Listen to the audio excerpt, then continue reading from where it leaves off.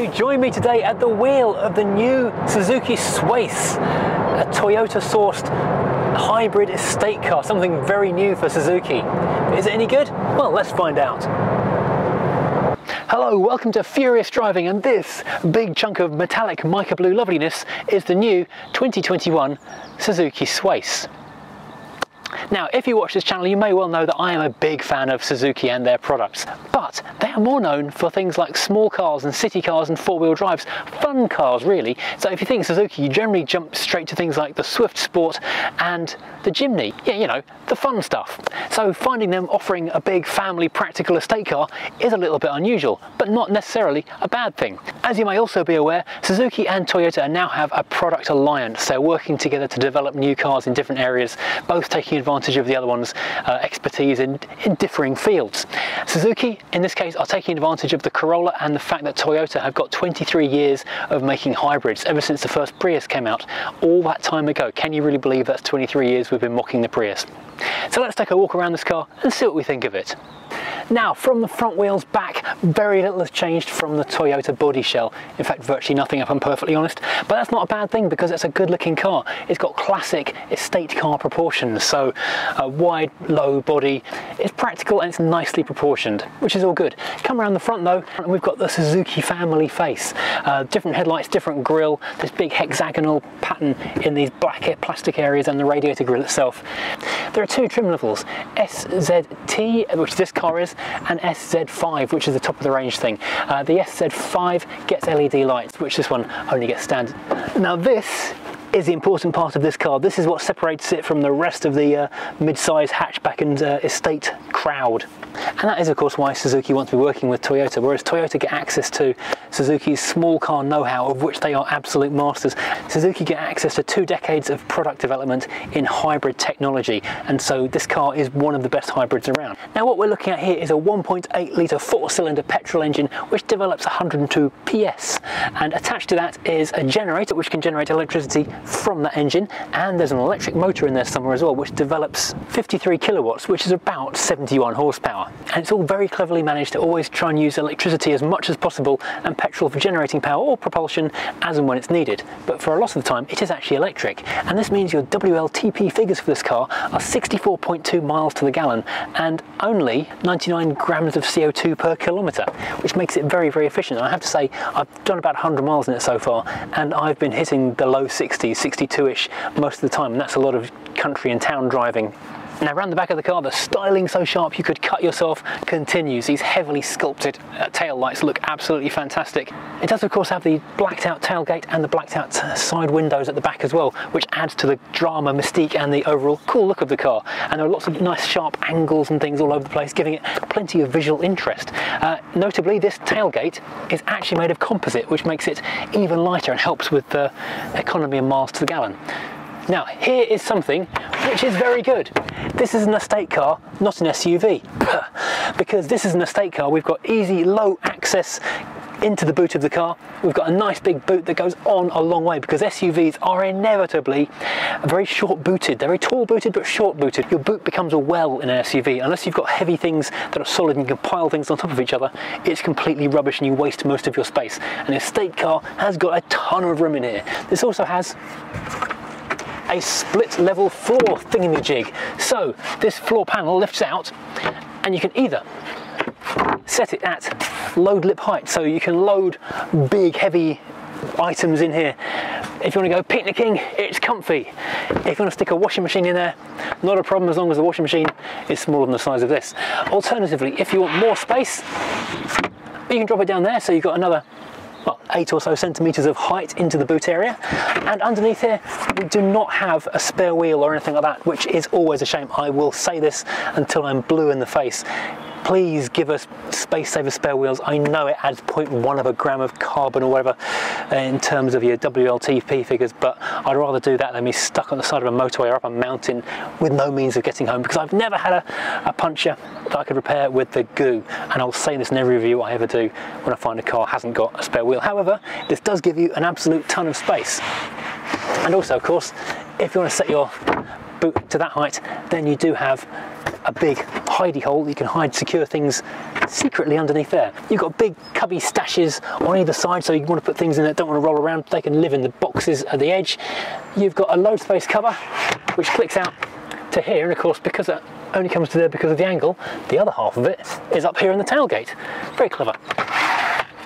We also have fold down seats, and to use that we have handles on the side for ultimate ease of use. It's a 60-40 split, as things often are these days, and they fold completely flat, so your stuff can go miles and miles over there. And let's not also forget, we have got curry hooks for hanging your takeaway and lash down points, so you can chain stuff down if you want to. With the seats down, the load space is 1860mm long, which I'm going to define as precisely very long. It's also 1430mm wide at the opening and 850mm tall. With the seats up, it has 596 litres of space, and with the seats down, 1606 litres of luggage space. Wow. There is a courtesy light and a power outlet back here. Right, let's take a look around the interior of this thing. So first of all, we have got some rather comfortable sculpted seats with this very interesting star design, three-pointed star design. I don't know what that reminds me of, but that's in all the major seat fabrics. And the seats are manually adjustable for height, rake, distance, but electrically adjustable for lumbar, which is interesting. This protrudes a little bit as you climb in, but I've not knocked myself on it, as I have done on some cars in the past. Now, we have got a lot of stuff on this car. I think I'll talk you through some of it here while we're sitting in it, and some of it while we're driving. Let's have a quick look around. First of all, starting over on the door, we have this sculpted line which carries on into the dashboard. This little point, the dashboard is heavily, I'm going to say sculpted again, heavily sculpted, so it carries on through here, disappears into there, drops down here, then rises up again, first of all with that sharp point of the dash, and then secondly with a stitched line here as well. Crikey, it started and surprised me. And the stitched line does carry on all the way down to here. Now, back over in the door we have a large, it's enormous, I think they feel like some kind of cast metal, or metal coated at least, door handles. They feel quite strong. Big chunky door locks, below which are many, many buttons. We've got 4 electric windows, central locking, mirror fold function, and of course electric mirror adjust. Beneath that, a massive door pocket which has got a front section designed for a bottle and a big loudspeaker down there, of course. Moving up to the dashboard, we have got quite curious vent shaping, and let's probably take a moment to talk about the design style choices. We have got what could be quite a dark cabin because everything is black or dark grey in here, but there's enough changes of a material and surface to make it actually quite interesting. So we've got the textured elephant hide here, we've got a lighter rubbery leatherette type feel on top of the dashboard, more rubber than leatherette I would say, but it's quite soft touch and spongy, which is nice. Then we have the satin chrome lines which outlines the air vents, the instruments, and goes all the way across the dial, and it's leatherette area here which feels, you know, obviously like a fake vegan leather. In the middle here, I guess this covers the airbag. And then piano black, we've got piano black strip here across the middle, piano black on the audio infotainment area, and around these controls, which with the power off disappears to blackness, which is quite cool. Okay, so yes, let's get back to what we were talking about. Now this big air vent here is big and chucks a lot of air out. You've also got another smaller one going up onto the front tiny quarter light type window here, which is an unusual feature these days. It doesn't open obviously. 2 more big vents in the centre and another massive vent over on the far left hand side. But beneath this Cadillac bumper tip from the 50s, we've got a little row of hidden buttons which have a few things. The headlamps are not self-leveling on this one because it's standard headlights. The SZ5 does have self-leveling headlights. Automatic headlights which have got auto high beam as well if you leave that in high beam mode, something that's not there. All of the cars come with heated steering wheels. Heated seats and heated steering wheels are quite an impressive feature at this price point. Rear window wiper, traction control off. I call it stability control, but it says traction control when you push the button. Then moving up here, we've got our ordinary standard controls for lights and indicators, wipers and so forth on the right hand side. Then we get to the steering wheel, which is leather. It's quite nice, big, and not really soft, but comfortable to hold. Heated, as I just said, but so many buttons. You need to take a minute and sit down and investigate this before you drive off. Otherwise you'll be absolutely lost hunting for whatever button you're looking for. So we've got the volume control, speaking commands, phone, like a joypad wheel on the left hand side, cruise control on the right hand side, and some actually quite advanced settings here. This is the simple park assist, and this looks like the accident avoidance. Now we're sitting here, the ignition is on, the horn button is waiting to be pushed. That's not an exciting horn. Sorry Suzuki, this is a fail of the horn test. Now looking back up ahead, we have got quite the instrument panel. Now this is a semi-digital screen. You'll notice on the left and right we've got actual physical needles for the rev counter, for the fuel gauge and for the temperature gauge, but this speedo in the middle and all that screen area in the middle of it is actually completely digital. It's all screen, so that's quite unusual. A combination, a hybrid dashboard in a hybrid car. Well, I suppose it's fairly fitting really, isn't it? It is nice and clear. We'll talk about some of the features that are involved in that when we're actually out on a drive. Before this disappears, I will quickly mention you do have your airbag warning, which vanishes into darkness, and this piano black area is hiding a little light. That's quite fun. Now moving back, of course, we have our infotainment. Now this is great. It's an 8-inch full colour screen. It's high resolution, very, very clear and easy to see, and you've got a nice angle, nice range of angles you can see it from as well. You can sort of look all the way from the left to right in the back of the car. It's easy to see wherever you're sitting, and even better than that, we've got physical buttons on either side of it, which is fabulous. So you can go home, menu, set up. I quite like watching the info so I can see what the car's doing, and of course this car has got Android Auto and CarPlay. So this is great. It is a touchscreen, but also you do have the physical buttons, physical volume, physical tune scroll, so you can flick between radio stations, and you've got big air vents, as I mentioned, hazard lights in the middle on a nice little lozenge shaped thing, like a cushion cut diamond of a hazard light warning button. Then you have your dual zone climate with all the other various controls. Now interestingly, your heated rear window switch is also your heated mirror switch. I was going to think there weren't any heated mirrors, but they are just there. As you step down below this, we have a large cradle area, which is just the right size for your phone, either that way or that way, and there's a hidden USB plug. There are 2 USB plugs in the front, but this is the one you need to use if you want to use CarPlay or Android Auto. And either side of this there are a pair of high-low setting front heated seats, so this is good. Though I have found a couple of times dropping your phone in there, you can actually set your heated seat on without really noticing, and a few minutes later you wonder why you're so warm, but it's just because you nudged it with your phone. Now moving back, we've got the gear selector area and the drive selector area. First of all, we've got the drive mode select. We've got sport, normal and eco modes, and full EV mode, which means the car will stay fully electric as long as it can. So if you're leaving very early in the morning, driving in a zero emission zone, you can force the car to remain in that. Now sadly, of course, it is an automatic. Pretty much all hybrids and it's EV cars of every description are just going this way because they kind of have to be, because of the weirdness of the transmission, which is sad. This is the one thing I dislike about the future, is the lack of manual options on these things these days. We do have the usual park, reverse, neutral drive and a brake mode, so if you are travelling down a steep hill you can have this in B mode and get some engine braking, which is a nice option to have. You have hill hold assist and an auto handbrake, and then important consumer information, check out these cup holders. They are absolutely fantastic. They are deep and they are wide enough to take most cups, and no matter how hard you're cornering, you're not going to lose your drink out of that. So you can be fully prepared for extensive tea shelfery of the highest magnitude. This is awesome. This is one of the many reasons I like Suzuki cars, not just because they're reliable, not just because they're fun, not just because everything about them is nice and endearing. It's because they take care of the details, like having somewhere to put your coffee when you're out on a drive. Now inside this armrest there is a big cubby hole. It's a little carpety bit at the bottom so you don't scratch your glasses. There is a regular standard 12-volt cigarette lighter style socket and just a basic USB outlet, but that one doesn't CarPlay.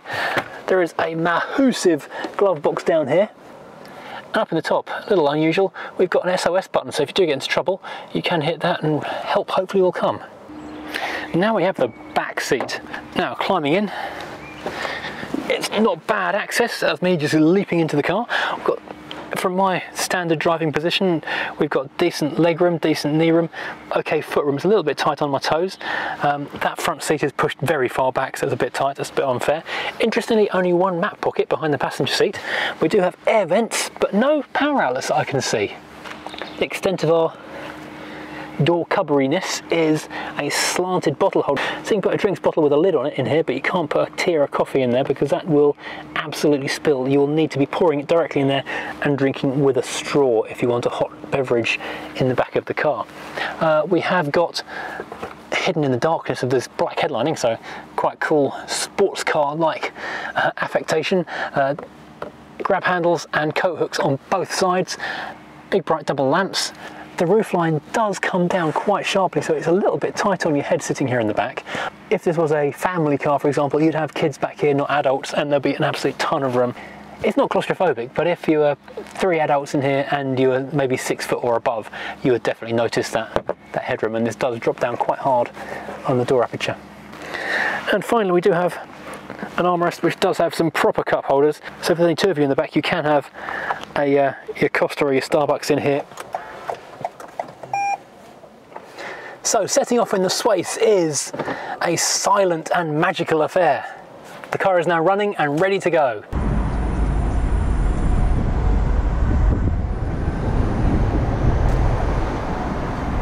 Pull away and the car will start in full electric. And continue to be full electric up to some miles an hour. I haven't quite worked out what the full limit of the electric speed is, because on the motorway earlier today, it was actually driving at 50 miles an hour in the roadworks on full electric for quite some time. So the hybrid system is pretty clever. There is the petrol motor, which will sometimes drive the car, only very occasionally. Sometimes it will drive the generator and charge the battery and drive the motor at the same time. Sometimes the motor will drive on its own, and sometimes it'll be a combination of all the above. So yes, very clever, very inventive, and of course to make that happen it goes through an automatic gearbox, but not just a regular automatic gearbox, a CVT, continuously variable transmission, which I imagine is because all those different inputs need something fairly variable. CVTs are remarkable in their smoothness, however they do drive a bit like the old-fashioned slush boxes rather than the modern DSG kind of things. So if you're after a more dynamic feeling car, this may not be quite right for you. Now, as I mentioned in the interior walk around, we have got this mode selector button, so we can go from eco mode, which puts the car in as much of a power saving mode as possible, softens your driving inputs and runs it on battery as long as it can. Then we've got normal mode, which is for everyday driving. It's a good compromise between battery power and petrol power, so we've just kicked in with a slight bit of engine assistance right now. And then we've got sporting mode, which livens things up considerably, makes the car feel a bit more exciting on the road. But for a lot of the time, I will just leave it in eco, I've found, because the drive is more than acceptable. And it does make you feel like you're saving a bit of fuel. Too many cars, it seems these days, are built for dynamic ability rather than passenger comfort, and this does not seem to be one of them. This is very much geared towards a comfortable, relaxing ride. Now, something I have found about this car over the last few days is how relaxing it is to drive.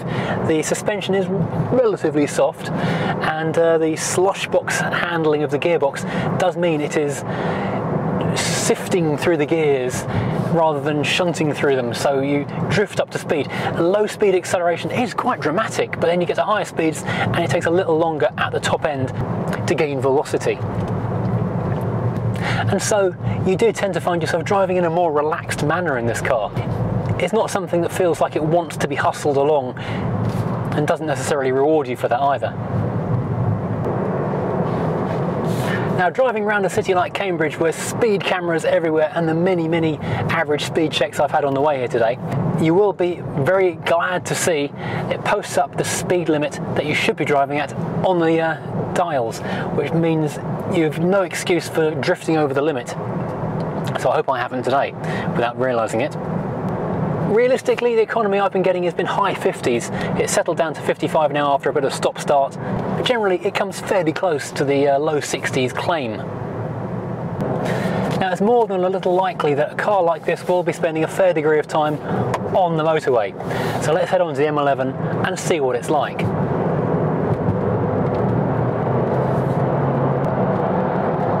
Now, as seems to be the way of motorways in Britain at the moment, I'm in a 50-mile-an-hour speed controlled area, likely with average speed check cameras coming any second now. So I have got two options here. I've got the speed limit, so I can't accelerate beyond the point I've set, or I've got cruise control with radar cruise assist, so that it will follow the car in front at whatever speed has been set.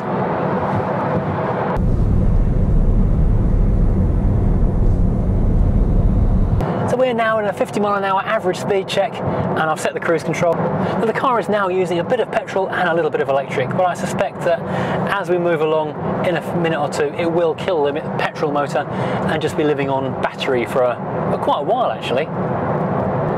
Okay, here's a good example of acceleration from 50 up to 70.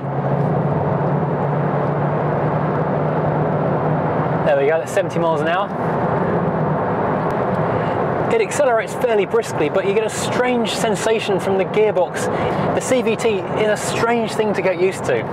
As you accelerate it, it does pick up speed reasonably briskly, but the changes don't seem to bear any correlation to what the car is actually doing on the road. It's quite strange. The engine note doesn't necessarily match whether the car is accelerating or not. It's slightly odd, but that's partly due to the hybrid system as well. On the motorway, the car is stable, it's quiet, the radio is fantastic, the CarPlay works faultlessly, so it will read you your text messages, answer phone calls should they come in, and of course navigate through your phone. The screen is big and bright and clear. It is vaguely distracting watching what the battery is doing, but you can turn it off and go onto your navigation if you want to. Forward visibility is fantastic. You've got a great big windscreen. The A-posts disappear out of your vision fairly well and don't block too much. And there's little quarter-light windows in the corners. I mean, you've got a lovely view beyond the corner of the dashboard. Looking over your shoulder, the way that the waist of the car rises up does mean it's a little awkward seeing in the furthest rear corner. But you do have a reversing camera, so you can see what's going on from that. Now, the Suzuki Swace is built alongside the Corolla it's based on at Burnaston in Deeside in Britain by Toyota for Suzuki. And in fact, the hybrid powertrains are also sourced in the UK. So it's nice to know that if you're buying this car in Britain, you are buying something that has not travelled a long way around the world on a cargo ship before you set foot in it.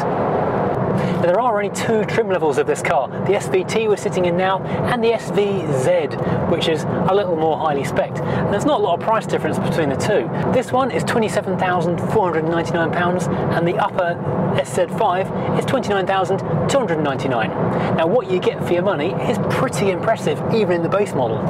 Now, the equipment levels on these things are more than generous. I mean, everything gets the big screen, automatic high beam headlights, road sign assist so you can tell what speed you're going and display it in the speedometer, dynamic radar cruise control, Apple CarPlay and Android Auto, electric heated door mirrors that fold in when you lock the car, DAB radio, an 8-inch touchscreen, Bluetooth built into the head unit, and outside there's roof rails. Move up to the SZ5 and you can start getting things like a simple intelligent parking assist, blind spot monitor, and of course artificial leather seats. Lane keeping assist, but under a different name, but I have to say it's definitely one of the better systems I've come across because I have not felt it intrude once in, well, several hundred miles I've now driven the car, including a fair bit of motorway. And the thing about Suzuki is it's a strange sort of company that engenders a certain amount of warmth and friendliness towards the brand. And it's kind of strange to say about a giant multinational corporation, but they do have a bit of a family feel about them.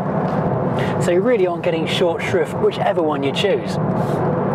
There's other clever little things as well. In order to conserve energy and get better economy, the air vents will sense what seats are being sat in. And even though it's dual zone climate, it will shut down zones of the climate control that no one is using, so it's not going to waste any time heating or cooling the passenger seat as no one sat there today.